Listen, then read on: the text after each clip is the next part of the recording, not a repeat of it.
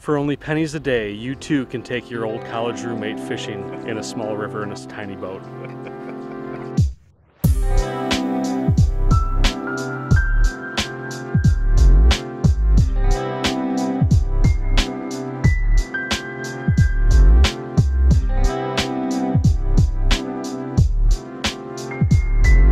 What's going on, everybody? My name is Brian, you're watching Angling Anarchy, and you're looking at two dejected musky fishermen. This is the third day of the Northern Wisconsin opener. We had what was almost a fantastic day yesterday. We boated one fish, of course it was the smallest one. I lost 3 fish. Yeah, we had potential at a 6-fish day. So close. But that's been my year, but that's musky fishing as well. You just can't keep them all hooked all the time, and we're not even close to that this year. So we were out today. We had action from one fish, actually from 2 fish, but we had 1 fish hooked up, and we will show you that. We're going to look at that.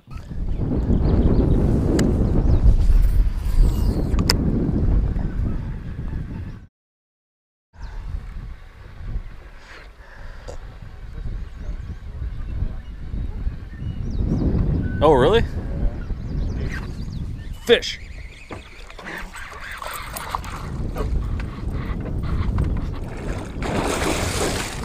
He's off. He's off.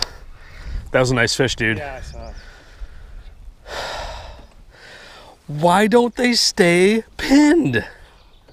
Was I too slow? No, man, I don't think there's anything we could do with that one. Like, so hard with so cramped space. And Man.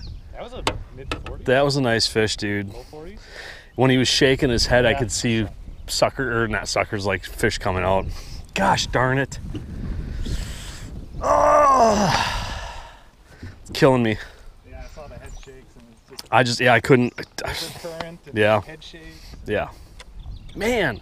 Well, at least that's a start. Yeah. But what we're going to do, because I've had some people ask about it, is just take a quick look at the little boat that we're using to float rivers. I've done a couple of bass videos out of this. We're starting to do more musky floats.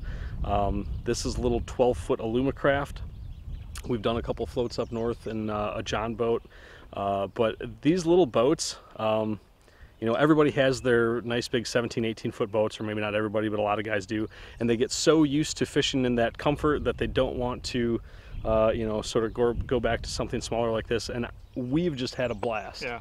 Doing that sort of thing, sort of getting back to the basics when we were younger and didn't have all the fancy stuff, and just throw the minimum in a boat.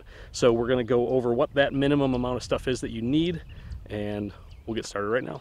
So the basics of what you would need to come out and do this: of course you've got to have a couple of life jackets, which we have in here. It doesn't hurt to have a throwable. It's just nice to sit on when you're dealing with these little bench seats, so you always have a throwable in here. Obviously you need some oars. That's the manpower.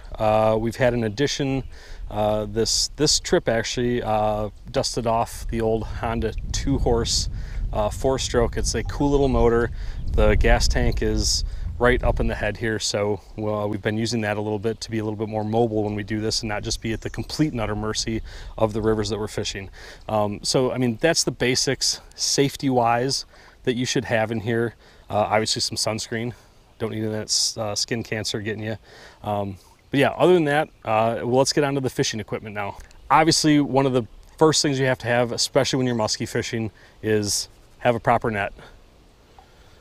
I know it takes up a lot of room in the boat, but that is an important piece to have so you can handle these fish. And when you do get a fish, if you have to handle it for longer than you think is wise, you don't want to just anchor in the middle of the river and have that fish pushed against the boat. It's probably best, especially with a big fish, to try to get it to the shore, deal with it out of the current, and you know, do it that way. Obviously have all of you know, we've got our night packs to cut hooks, needle noses right there, so have the proper equipment. I know we're scaling down in here, but you have to have that proper equipment, especially dealing with these big fish. One thing to remember is check the weather, not only for storms that might be in the area, but wind. We have gotten stuck on a couple of river floats where we didn't really take into consideration that the wind was blowing the opposite direction that we wanted to go, and it was before we were using the motor, and that turns into a lot of rowing. So, you know, take a look at what direction the wind is going. Another thing that's kind of important to have is you always want to have an anchor, and anchor from the front of the boat. If you try to anchor from the back, you've got all that water pushing up the stern of the boat. Anchor from the front, that way if the anchor does get stuck behind a rock or something, you've got a fighting chance to get the boat up past it so you can get the anchor out. So yes, weather, anchor, those are another two important things that you have to consider when you're doing the small river stuff in a small craft. The fun part of this, the tackle. We really want to slim down what we're bringing. We don't have a ton of room in here. So, you know, max I would recommend 2 rods a person. We've each got a Musky rod, you know, sort of on that light to heavy, or medium heavy to heavy rods. I'm using the Surgical Strike. Nate's got a SWAT, so that's medium heavy, that's extra heavy. It allows us to throw the smaller baits that we're typically using in a river situation. Now, that doesn't mean you couldn't throw pounders out here. You certainly could, but springtime and these smaller rivers, we tend to lean towards the smaller side of baits. Glide baits like the mini tap dancer, smaller medusas, small bucktails as well, dive and rise, little suics. This is a Navin. This has been a really hot one for us. This little guy, this Lee Lures pelagic, that has been the rock star for us as far as getting fish to hit. It's not hooking fish up, but I don't blame the bait. That's me being dumb, or the fish being dumb, I guess, however you want to look at it.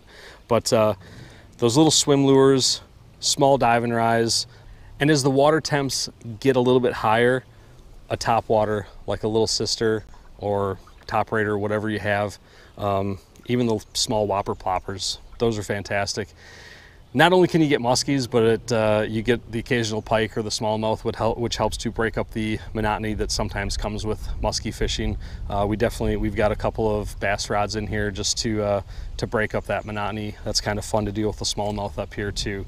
So yeah, that is the scaled down version of what we have out here for tackle when we're doing these small river floats. Now, as far as patterning these fish, you can look for the eddies that you would usually look for. We've found some fish in slack water, but we've also found some fish in some real fast moving water. And I found the best way to deal with that is to, you know, get past a spot and cast at a 45-degree angle back and bring the bait back. It's a little tough with blades, but like with that Lee Lures pelagic and some of the other baits, that cast back at a 45, Corey Olson taught me that tactic, and it moved a ton of fish for us in the last 2 days of going past the spot and making casts back and bringing your bait back with the current, because those fish are usually headed into the current, so that bait comes over its head and it comes up and hits it.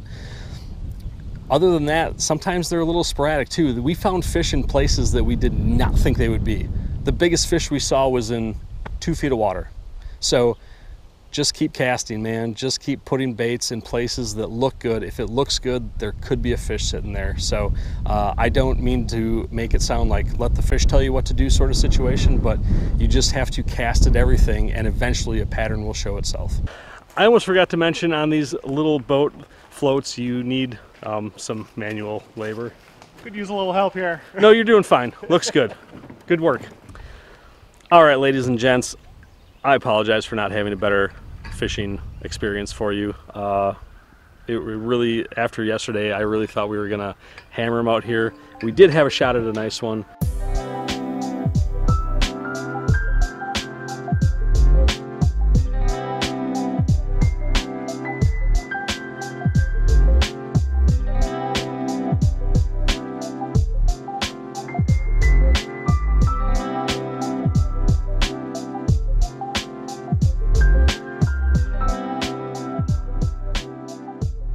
But in lieu of that, you get to see what we're fishing out of. I hope you enjoyed it.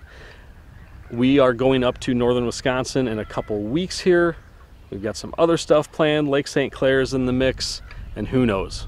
I don't know, maybe Canada will open this fall. We'll see. Fingers crossed. All right, everybody, I appreciate every single one of you watching. I really and truly do, and I will see you on the next video.